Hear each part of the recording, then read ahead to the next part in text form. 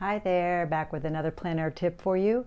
When you're painting buildings outside, it can be tricky sometimes to get the depth of the building correctly. So what I do is take my paintbrush, hold it out at arm's length, and measure the side of the building.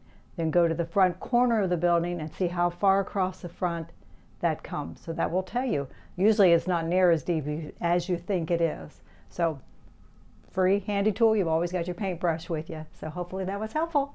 Get out there.